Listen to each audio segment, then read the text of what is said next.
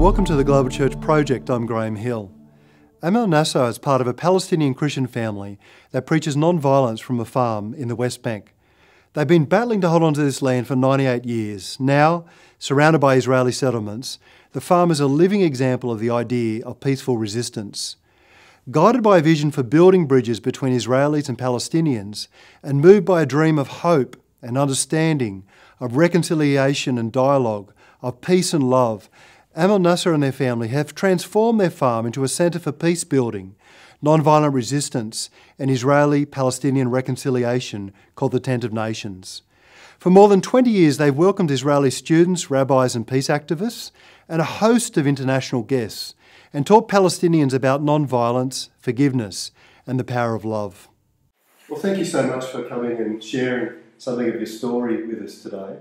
I thought I'd ask you how the Tent of Nations started. What is the story behind the Tent of Nations? The Tent of Nations was established on the piece of land where my grandfather bought it in 1916.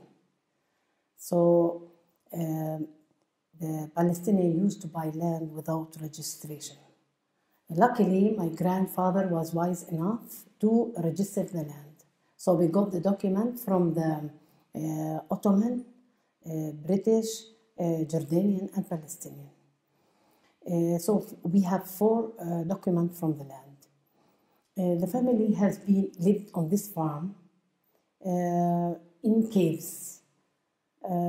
We have around 8 caves on the property where my uncles, my father, my aunts lived all together.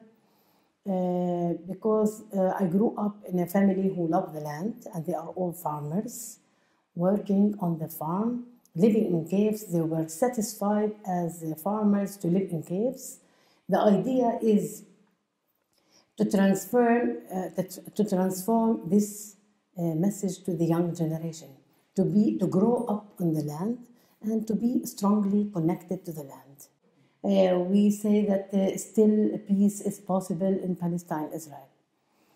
And we continue our work, working on the farm, planting trees, as we have a volunteer here.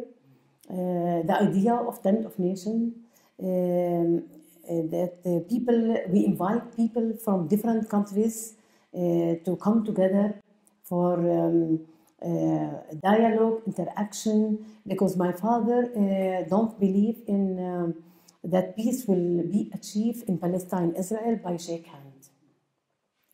It need to have interaction, dialogue. So Tent of Nations was established according to the dream of my father.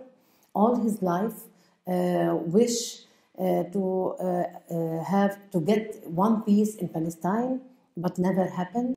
My father died. He left this message that to devote part of his farm as a meeting point between locals and internationals. The idea is that people come together to build bridges for hope, understanding, dialogue, reconciliation to achieve peace.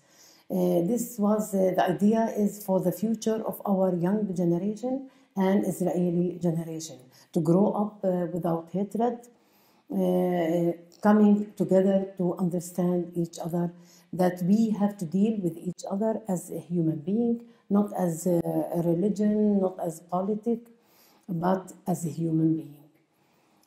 So we think as a Palestinian, we are really left with several options, living under difficult circumstances. That